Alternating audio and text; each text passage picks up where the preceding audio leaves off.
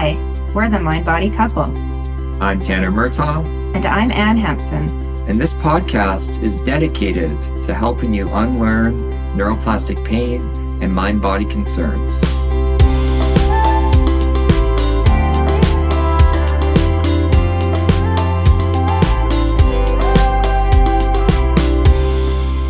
Hi everyone, welcome back. Welcome to our podcast. Today, our topic is the dorsal vagal system and chronic pain and symptoms. Yes. Okay. So remind everyone, what is the dorsal vagal system? How can they recognize it? So the dorsal vagal system is one of the three systems of your autonomic nervous system. So this really comes from like Polyvagal Theory. So the other systems, we'll start there really quick, is ventral vagal. Right. So you feel safe, calm, connected, socially engaged. The happiest system. It's how Anne feels when she looks at me. Oh my gosh. That was like the most corny kind of joke ever, Tanner. That's great. That's how I think Anne feels when she looks at me, at least. It's not. Well, sometimes, maybe. Rarely. Oh, hurtful. But you get it, ventral vagal system. The sympathetic system, it's when you're mobilized. And if you go far enough into the sympathetic system, you get that fight or flight response taking place. Now, the sympathetic system is also very associated with chronic pain and symptoms. And I think, to be honest, it's talked about more. Right. I think a lot of people can recognize this as a system they spend most of their time in. But the dorsal vagal system, what's happened here is your nervous system is picking up on signals of extreme danger. There doesn't actually, I want to be clear about this, there doesn't actually need to be actual danger, but it's just picking up on cues or signals of extreme danger. Right. And for a lot of people with trauma, which we know is very highly associated with chronic pain and symptoms, they can sink to this dorsal vagal place. So the dorsal vagal system, it's when we basically become immobilized, but with fear. So we can dissociate, we collapse, shut down. There can be a feeling of like despair or depression that's involved in this. Yes, and I think we've often talked about depression as living in the dorsal system. It's very much part of it. We feel alone. There can be like a lack of motivation, I find, for a lot of people. Things like disconnection. We feel very disconnected from the outside world when we're in this dorsal place. One thing I'm wondering about, Tanner, is why might somebody go to get stuck in sympathetic versus get stuck in dorsal? Yeah, and it's a good question. The difficult thing is there's no real way to answer that because we don't. The way they talk about in Somatic Experiencing, I really like. Where it's explained that we don't control our autonomic nervous system. Like we don't. We can do our best to send signals of safety to it to kind of regulate ourselves, but we don't control it. And we don't control how our nervous system chooses to best keep us alive. Right. To help us survive. And so, again, for a lot of people, when they've faced extreme trauma or childhood adversity, we can't shut down because that's a place that we go to. But there's other people that stay more in that fight or flight zone. Right. And really what determines it is if a survival response, like shutting down, was useful for you in the past and it helps you make it through a really difficult time, your nervous system is going to really value that response. Yeah. Because now it's been coded as something that's really helpful. Right. It remembers. It's like, oh, okay, I'm going to do this again. Yeah. And if we have unprocessed trauma and we lived in dorsal in the past, it just keeps favoring it. So our nervous system goes there. The cycle of activation people go into is just automatically dropping down into shutdown. Well, I think that makes sense. And a lot of people talk to me about how they feel like they're operating in these ways that they don't have control over, or they keep kind of going into these systems and going into these same patterns, whereas they don't want to be, or they have all this knowledge otherwise, but they can't stop that. Yeah. And you think about it, you know, your autonomic nervous system, when it's picking up on those extreme cues of danger, one of the ways it lets us know that is with chronic pain and symptoms. I think that's really important for people to understand. If you leave this, you know, podcast with anything, just know that that is like a common symptom when we're in dorsal. Yes. It's how our nervous system is letting us know, hey, something's not right here. So for a lot of people, this can be chronic pain. I find like fibromyalgia really can live there. Things like chronic fatigue or other chronic symptoms. So there's just such a correlation between the two. So if people are in that depressed, dissociative dorsal place, it just leads us into developing chronic pain and symptoms. Now, it's not going to happen every time you just drop down there. Even going to dorsal periodically, that's okay. If we can shift back out, that's fine. Yeah. But it's this prolonged activation of that state. Well, that's it. And I think we've talked about the states in the past or in other podcasts that all the states are perfectly normal and a part of our experience in our nervous system. It's about not getting stuck somewhere or looking at what happens when we do. Yes, that's exactly it. Because people confuse, and we've talked about it many times, but people confuse this a lot of what like a regulated nervous system means. Right. And that does not mean you're just calm and collected and at ease all the time. Like we're human beings, we're not meant to function like that. No, and we can kind of like aim for that in some ways, or we can have goals, or we can try to, but we need to have some acceptance that that's not always reality. Yeah. And then understanding what state we're in and how to take care of that state. Yeah. I'll give you a great example. Me and Anne were just talking about this. Okay. This happened right before. Oh, this really does throw Tanner.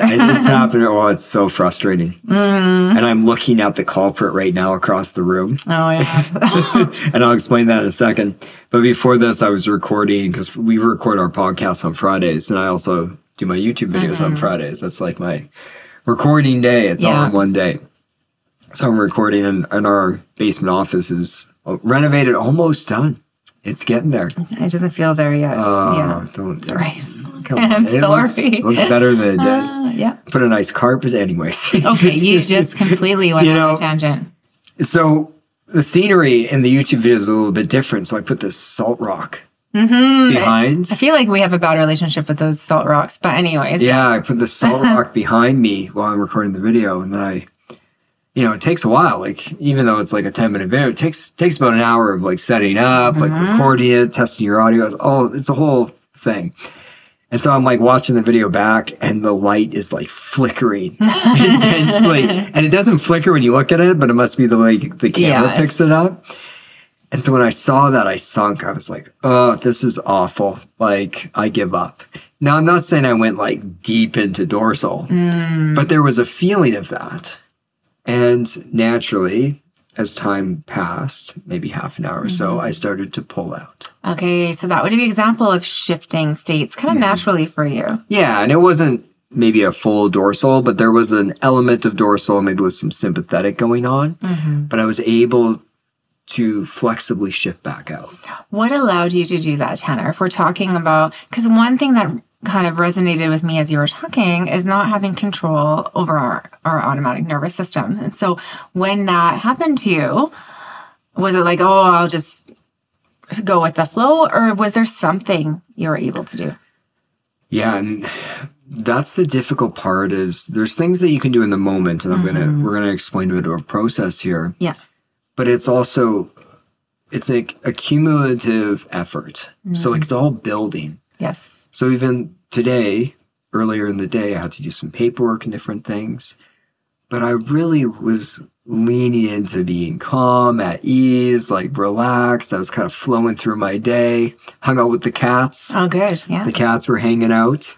And that's just one day, but it all builds. And so my ability to shift out of feeling dysregulated for a moment was built not in that moment, but it was built based off months of work. Right? Okay.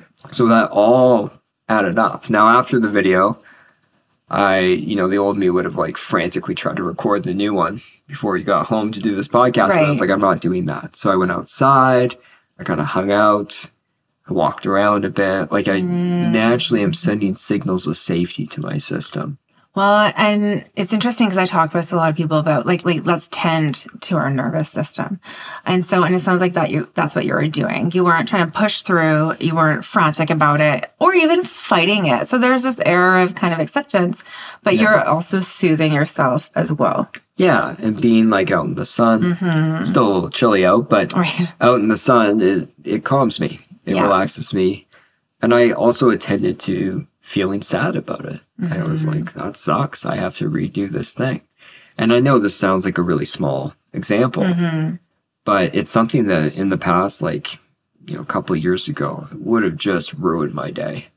Like the whole day. Well, and you would have gotten stuck in that the whole day. And I can vouch for that. That's very true. Yeah. And he would have gotten stuck in dorsal. So say years ago, what did that look like for you in terms of your body and your experience and your thinking of being stuck?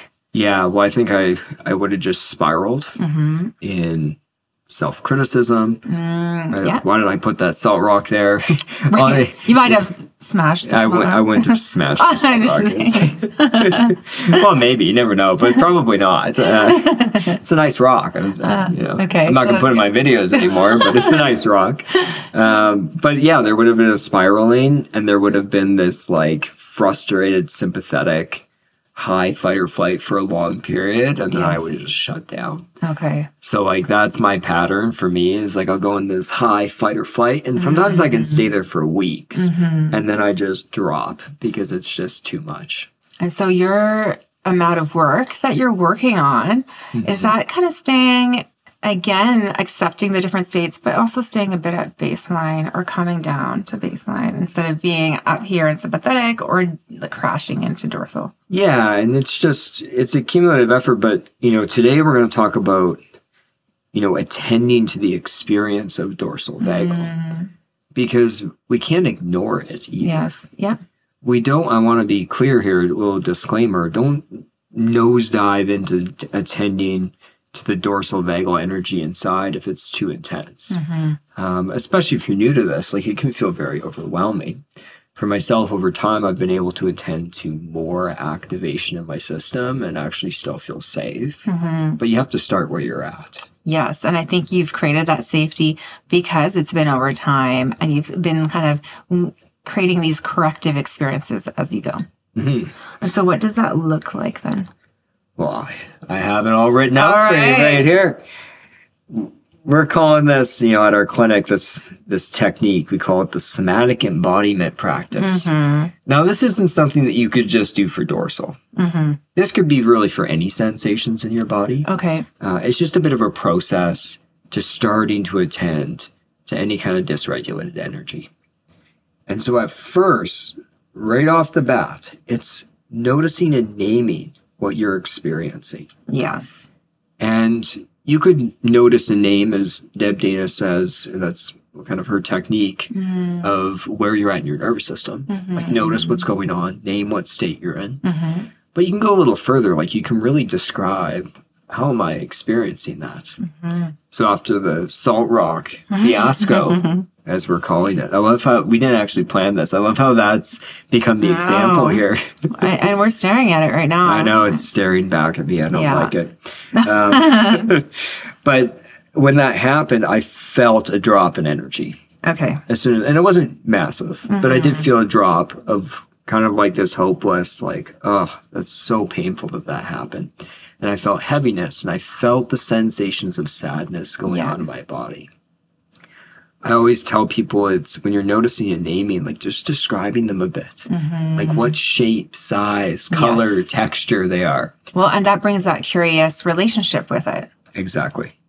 And that's the starting place. And sometimes that's as far as you can get. Okay. Like if it's feeling too overwhelming, it's just shifting to something else. And I think that it's really great that you say that, Tanner, because we don't have to spend loads of time doing this if we're not comfortable. Again, we want whatever we do to feel somewhat safe and corrective. Yes.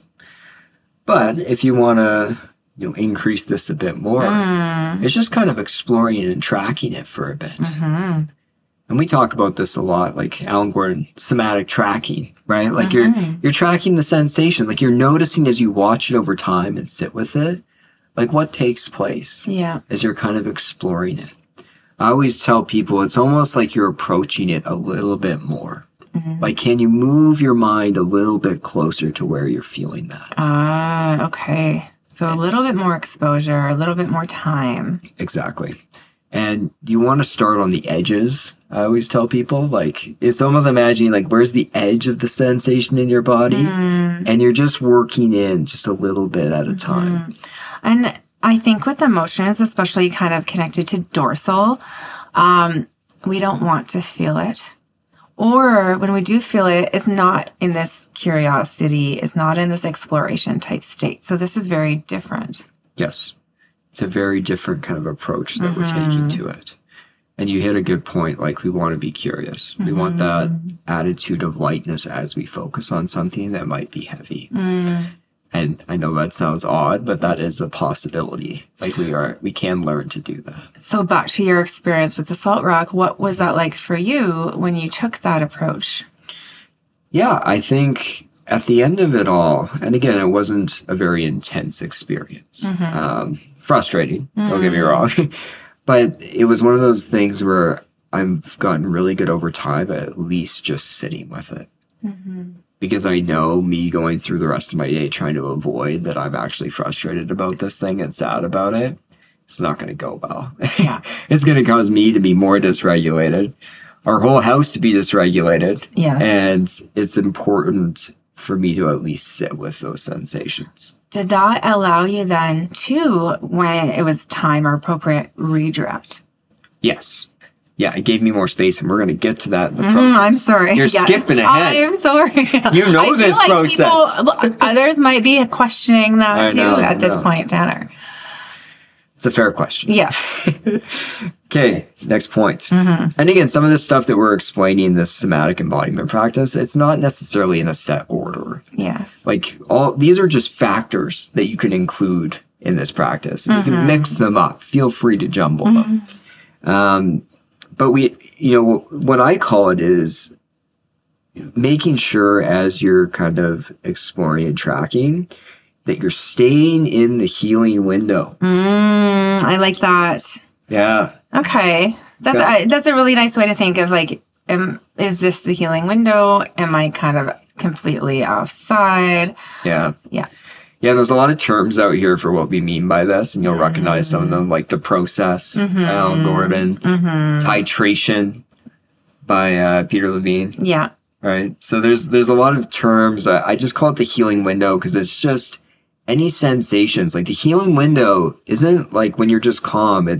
It's attending to a sensation that's uncomfortable. It's unpleasant, but it's not so unpleasant that you're flying into fight, fright, freeze, shutdown. Yes. And that should be the warning sign of, okay, I need to stop or I need to do this some other time. Yeah. Like if the dysregulation is increasing rapidly or any sensations increasing rapidly, that's a sign that you're outside of that healing window.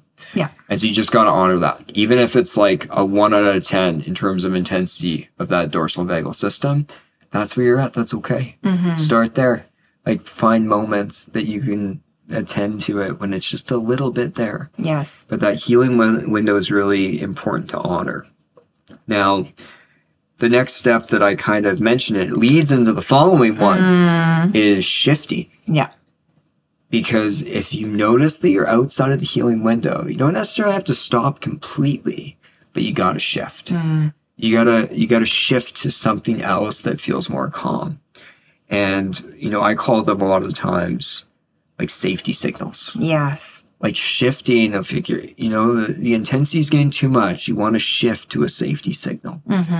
And the safety signal is really anything that cultivates feelings of safety, calmness, connection in your nervous system. Yeah. And so it's important to explore those of what works for you, because yours might be very different than Tanner's or mine. Exactly. And so, one that I used with the salt rock was just going outside.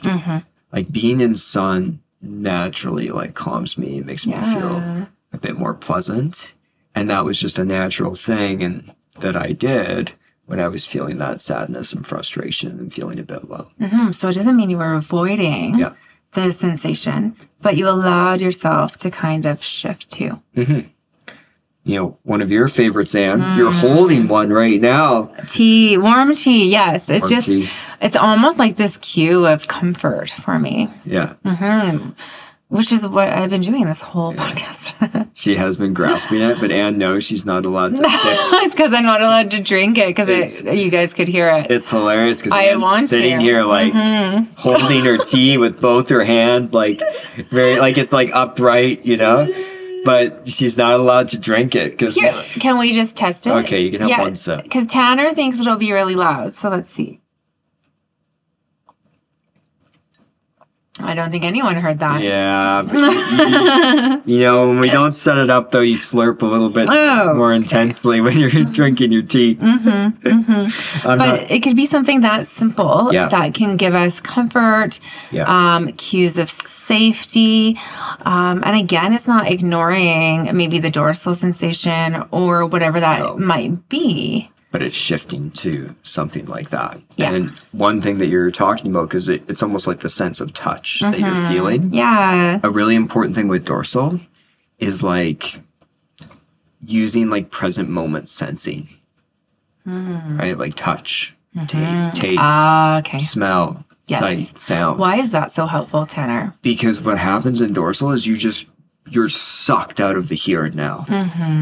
And so... you know, being able to kind of reorient with your surroundings is vital. And so a lot of times if it's shifting, it could just be closing your eyes. But this is one that works really well for me, closing my eyes and listening to sounds. Because when I get overwhelmed, I find sight really, it overwhelms me more.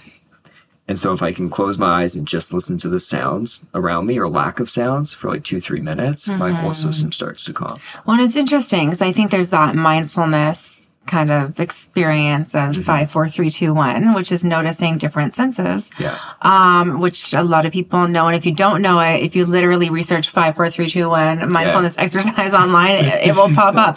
But what it's about is noticing and putting your focus in the present of different sensations through hearing, feeling, touch, but it's figuring out what works for you. So for me, I'm quite bothered by noises. So kind of tuning into sounds might not be helpful for me, but touch is. Yeah, it's interesting. We have opposite ones. Touch works really well for me too sometimes, but sound definitely doesn't work for you. No, well, it depends. It depends. It can't be repetitive, like anything. No, so it's figuring out, okay, what is calming and what is not. Yeah, and it may not be what you like cognitively think. Yeah. Like when I was first doing this work, I always imagined, and maybe I've mentioned this on the podcast, that if I was out in nature looking at beautiful things, that I would naturally calm, but I find it very overwhelming. Like sight, I find very overwhelming to me. So it doesn't make cognitive sense, but like to my nervous system, that just doesn't work. Yes, and feeling that out. Interesting for me for sound, the only sound is when I'm at the barn and I close my eyes and I listen to the sounds of the barn. It's the barn sounds. The barn sounds. But other sounds very much stress me out. Yeah. So it's really figuring out, okay, what creates this for me and exploring that. Yes, and there's so many safety signals, we're not going to mention them all, but another important safety signal, especially with dorsal, is some type of movement. Yes. Because with dorsal, when we're shut down, like everything locks up. We just completely go inward. And we need to slowly start, and I want to be clear about this, slowly, like don't go excessively work out like it's going to be too overwhelming to your systems probably. But starting to use movement can help us shift out of it. Yes. And it's a signal of safety. Deb Dana talks about how movement's essential for life. And it is for a lot of us. Like our nervous system needs that. Yeah. And so a lot of times, even when I'm working with people, I might pull like certain moves, like small moves from Qigong to support a little bit of lifting out of that state. One thing I've been wondering, Tanner, so say say someone that's listening is struggling with that like depressed dorsal shutdown, sometimes like it can be like, where do I start? That can feel overwhelming because your salt rock example is very small. What if someone's struggling in a very big way with dorsal? Yeah, and that's where you would want to try to tend to it when it's a little bit more mild at first. Like you wouldn't want to pick the most activating times. Yes. Or you want to pick times where maybe you start with sending signals of safety. Yeah. Like maybe, because like we said, none of this is in order. Like maybe you start there and do that for 10 minutes. Yeah.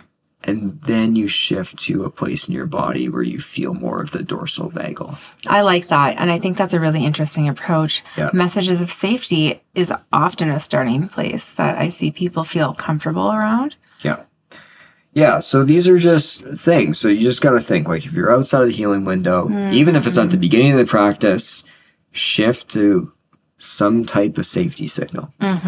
Now, once you do that, you can practice shifting back and forth. That's a beautiful practice to get used to. It's just the shifting back and forth between the two. Yes, and that's somewhere where I don't want to say we have control, but where we can feel empowered a little bit in terms of having this understanding that it is possible to shift. Yes. And the last thing I want to mention in this process, this is kind of an overarching thing around all of it, is self-compassion. We did a podcast, it was probably 3 or 4 episodes ago, on self-compassion. But you need that. Like if we go into this process with such a level of criticism, it's really hard to ever feel safe with the sensations. Yes. So especially with dorsal, self-compassion can go a long way. Yeah. And so it's just trying to have that awareness of how am I talking to myself? Is there that compassion? And how do I reframe if I need to? Yeah. And I think if anyone's kind of struggling with this process, connecting with a therapist can be really essential. Yeah, for sure. Right? Like our clinic, like we are a bit limited in the sense that we're only able to work in certain provinces in Canada. But working with another therapist who knows something about a mind-body approach, has more of a somatic lens, because that's what we're kind of explaining, can go a long way. For sure. So we want to thank you all for listening to this episode, and we will talk to you all next week. Talk to you next week.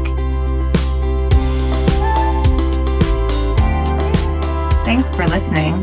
If you want to book in a session with one of our therapists, you can go to our website at painpsychotherapy.ca. You can also follow us on Instagram at Pain Psychotherapy, where me and Anne are posting content daily and are there to respond to your comments. Also, check out our YouTube channel, which is named Tanner Murtagh, MSW, RSW.